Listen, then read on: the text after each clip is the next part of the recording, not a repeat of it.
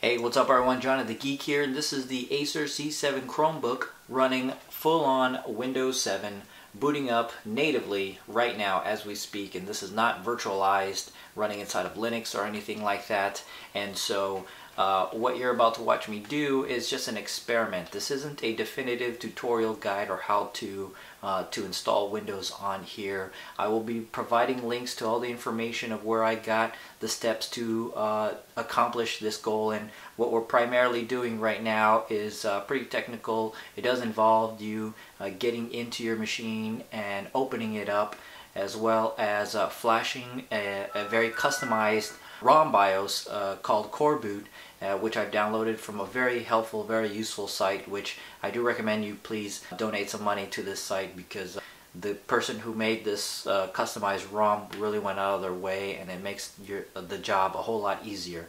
But full disclosure though, not quite everything is working on here. For example, the keyboard and the trackpad, I had to plug in a external USB keyboard and mouse just to get things going. There's probably fixes, and I'm still trying to work out or figure out some of the fixes for that. You have to be fully prepared to brick and mess up your Chromebook to where you are not able to use it anymore, right?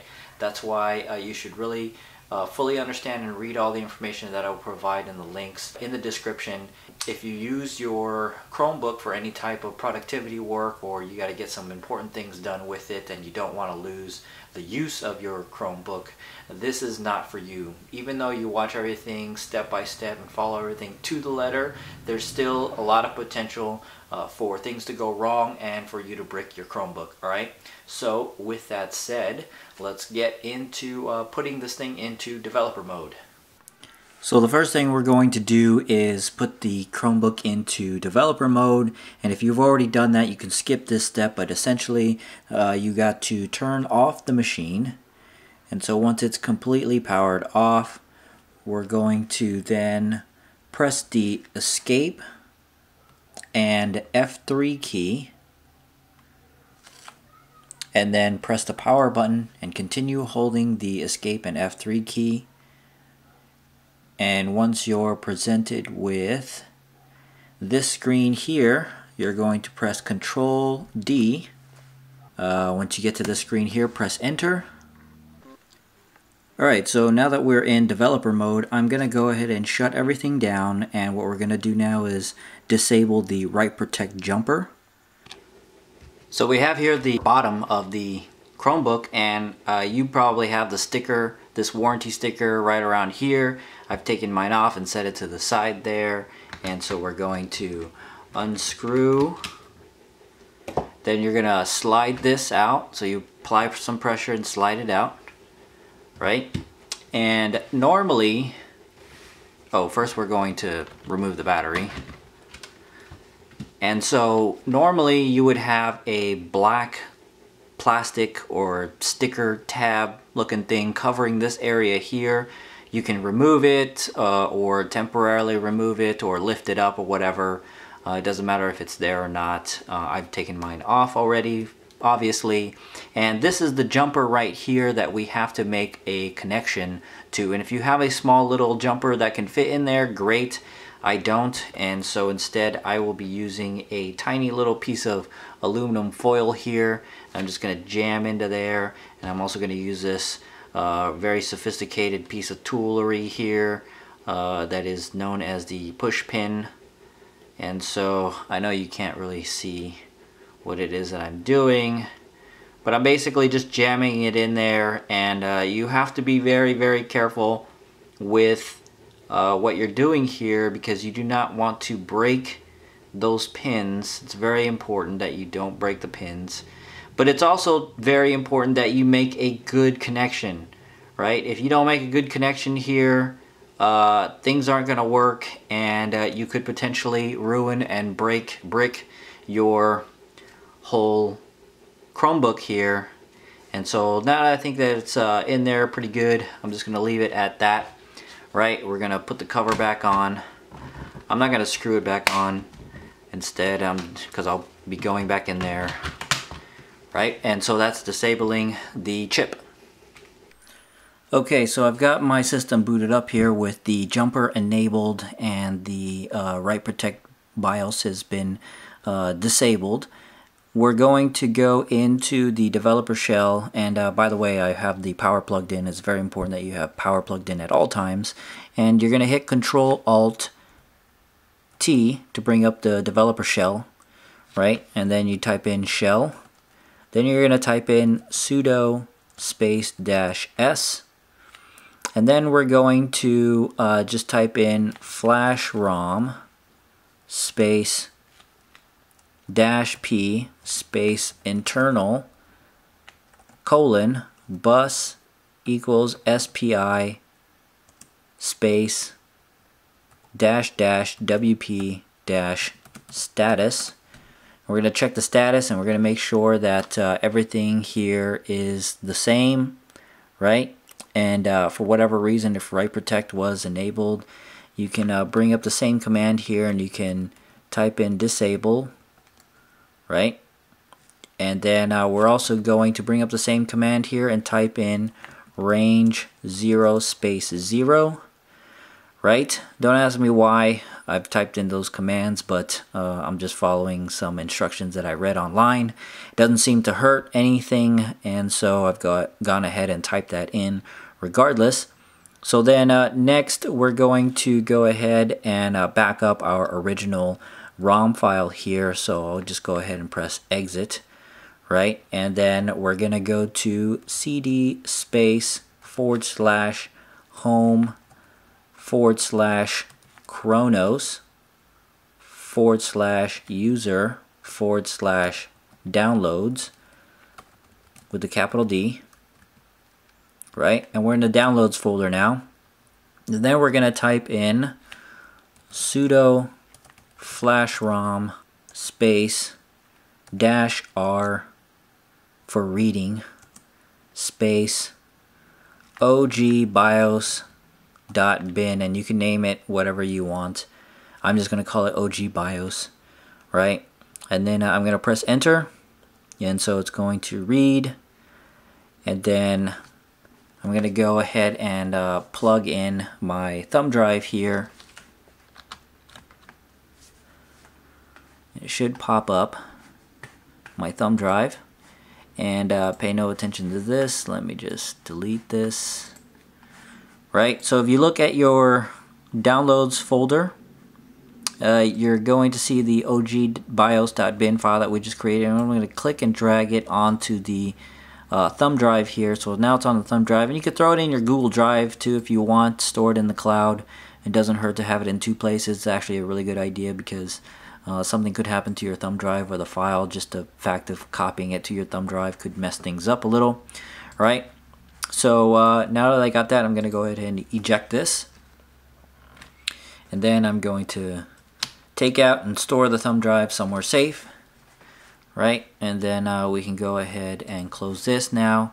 And we're going to go to a website here, very useful, very informative website. It's johnlewis.ie, and it's the pre-built Coreboot firmware for Chromebooks post that he has here. And it's very important that you read all of this information, right? Do read all of this first before attempting any of this stuff, and take the time to donate some money if you can. I've donated some money. He basically needs money to purchase other Chromebooks so he can make builds for other devices, right? And so I plan on donating again, especially because he's helped me out a lot with learning how to type in these commands here. All right, and so if you scroll down to the bottom, he has builds for the Samsung Series 5, and then now we're at the Acer C7 Chromebook. And down at the bottom here, I'm going to download the latest ROM file, and it's about an 8 megabyte file, so it's going to take a couple of minutes. And we're going to go to our downloads folder here, and once this is done, we're going to rename this file. Okay, so we've got our file downloaded here, and I'm going to rename this to C7.ROM just to make things easier when you type in the command, as we're about to do now. So it's in the downloads folder. It's called C7.ROM. We're going to go back to our shell here, and then you're gonna type in sudo space flash rom space -w space c7.rom. Alright, so we're in the downloads folder because that's where our c7.rom file is. And so this is the point of no return, speak now, forever hold your peace. Basically, you're going to make it or break it. It's very important that you do have the chip enabled, right, to flash this. And so press enter.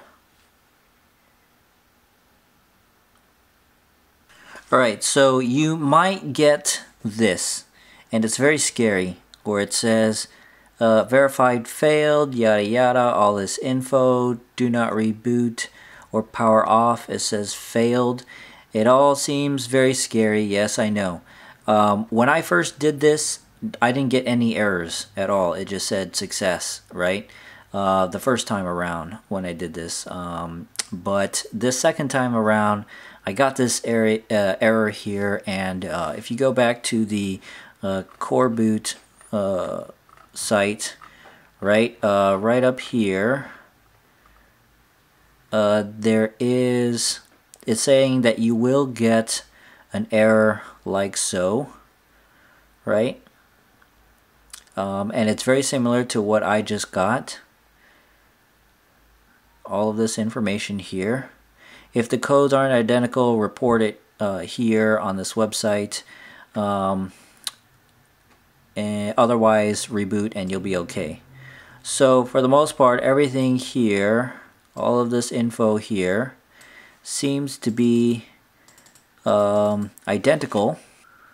Yep, right there. And so I'm gonna shut this down now, and I'm going to take out the aluminum foil that I put into there. Alright, so we just flashed the BIOS chip, and so before we can fire it back up, we have to take out the write protect disabling mechanism, whatever it is that you chose to do. If you try starting this up, you won't get anything, or won't allow you to actually boot up with it disabled there. So we have to take this out. Of course, you want to do this with the battery taken out and take all the safety precautions, yada yada yada. Alright, so now we can fire this back up and boot into Windows. Alright, so I have here my thumb drive with Windows installation on it, and if you want to watch a video on how to create one of these, the link will be in the description. I also have some drivers here loaded up from another Acer netbook called the 756, I believe it is. Alright, so we're going to go ahead and plug this in now. And you're going to also need to plug in a keyboard and mouse because not everything is working. And so when you fire this up for the very first time, you're going to get the option to press escape to boot menu. And you're supposed to see the thumb drive here, but I don't.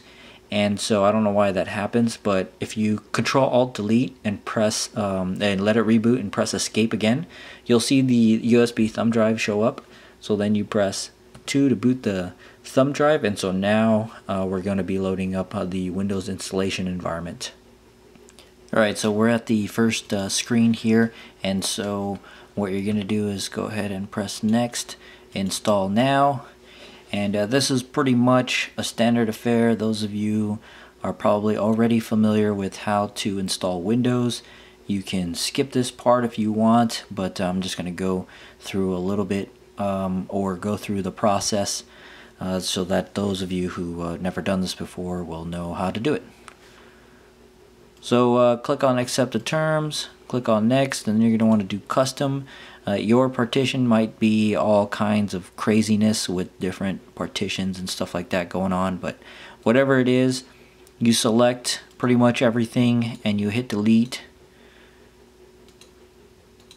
And this pretty much goes without saying. Obviously, you should already know that whatever data that you have on your hard drive is going to be gone. Alright. And so now that we've got our largest partition here selected, you click on next, and now it's going to boot up, and we'll go to the boot screen and start to install some drivers. Alright, so we just installed Windows, and if you'll notice here, right down at the bottom, it says no battery detected, even though there is a battery installed, as well as I don't have the power cord plugged in, yet everything is still working. So that's one of the caveats of this, is that ACPI is not working fully functional right now.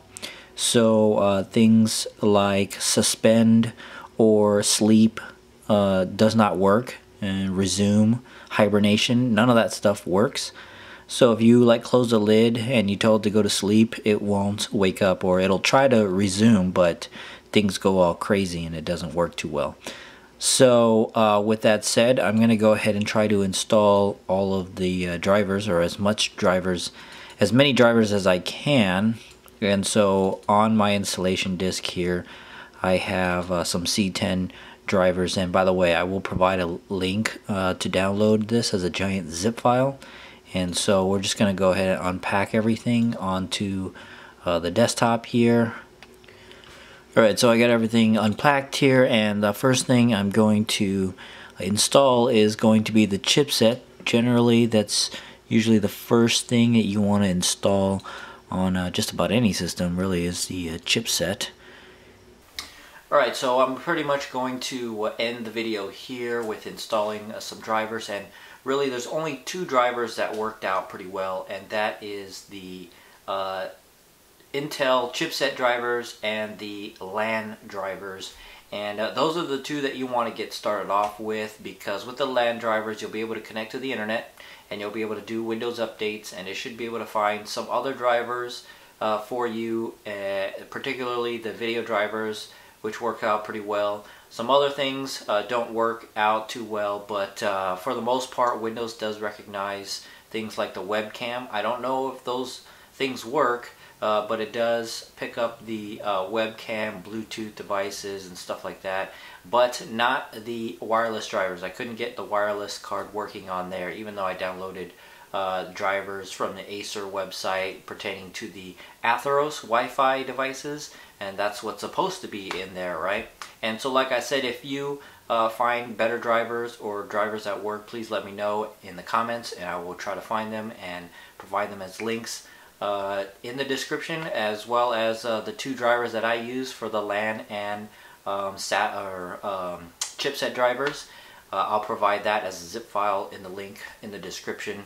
And so to conclude, what are the benefits of this running Windows on here? Well, it's kind of just like a weekend project to just kind of toy around with, but I would say to probably stick with a Linux distro. At least you'll have full-on native Linux installed on here if you decide to go that route, as well as you'll get rid of that OS verification. With the new custom BIOS now, it only takes like a couple of seconds for it to recognize, which is pretty convenient, I would say, and you can completely get rid of everything Chrome OS on there. Anyways, hopefully this video was somewhat informative for you. Like I said, it's just an experiment, so go at it with your own risk and read up as much as you possibly can. Let me know if your successes or any type of failures or anything like that in the description. And as always, thanks for watching. I'll catch you guys later.